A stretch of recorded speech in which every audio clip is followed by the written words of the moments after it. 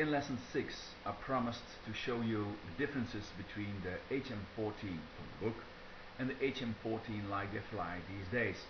Well, I couldn't put it in one video because the data is so large. I would just try to show you in this video what the main differences are between book and now. Let's start with the wing. The wing in the book has an old airfoil, and it forces yourself, when you use that airfoil, to use the proposed rotating rear wing. Really, when you already have built the ribs, no problem, you can continue building the ribs, but make sure you make the rotating rear wing, or else you have an unsafe airplane.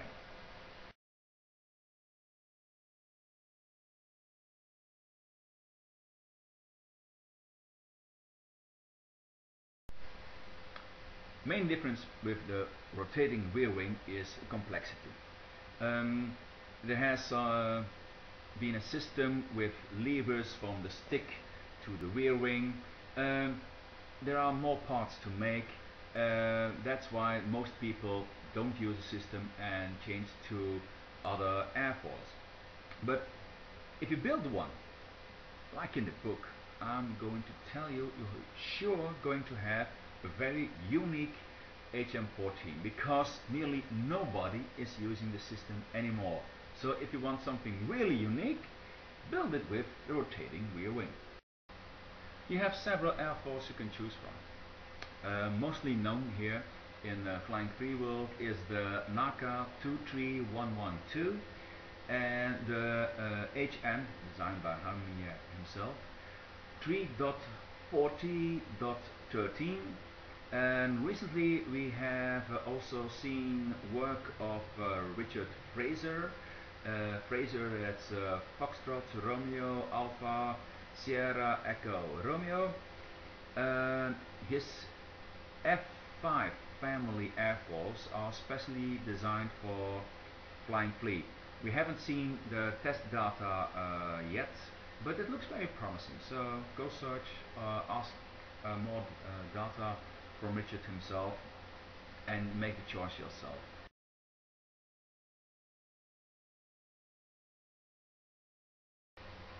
Now, how you make the airfoils depends on you. You have several choices. There are many complex and less complex methods of making the ribs. Choose whatever system you feel yourself good in and that you think you will not have too many complexity to build it. The system being used in the book is good enough.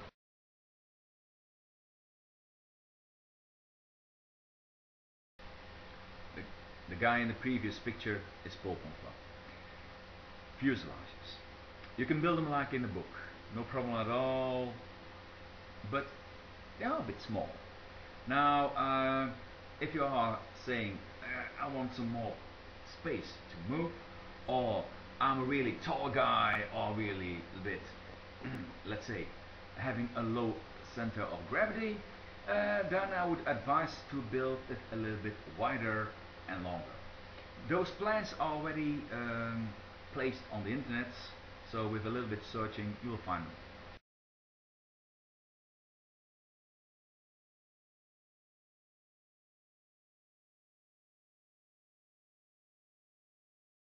The one in the book, okay, but it's kind of heavy.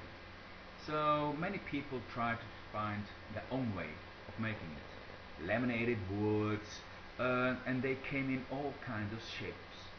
There were the ones that were really straight, just like the bar in the original plan, and they made it really U-shaped to have the airplane a bit higher. Why did they use those U-shapes? There were people who were a bit scared when they were using grass airstrips that they would hit a gopher hole. So that's the reason why. It's possible, but remember, if you use that higher landing gear, your wings get higher too.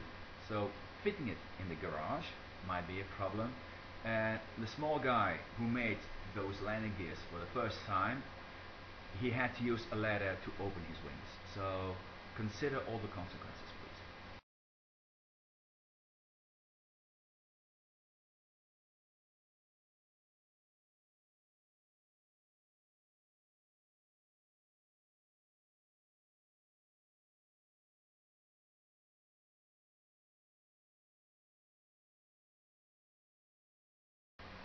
To fold or not to fold? That is the question. Yes, it is. The folding wings, you need them, you don't need them. Well, depends on what you want. If you want the easy construction, I would say leave them out. You don't need them. If you say, I want to have something that's very handy to transport and very handy to park in the hangar of the airstrip, well, have them folded. It's really easy. You can make the dimensions of the entire airplane reduce itself to something that is even fittable in a car box. Easy.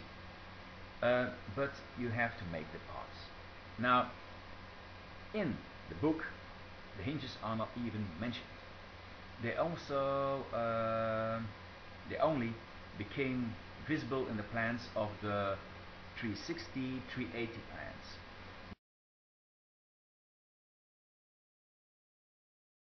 Now you can get those plans extra, or you can simply demand the dimensions and the other stuff like that from colleagues from the Flying Flea world. The hinges are well known. Really, you should find a very good welder when you make them.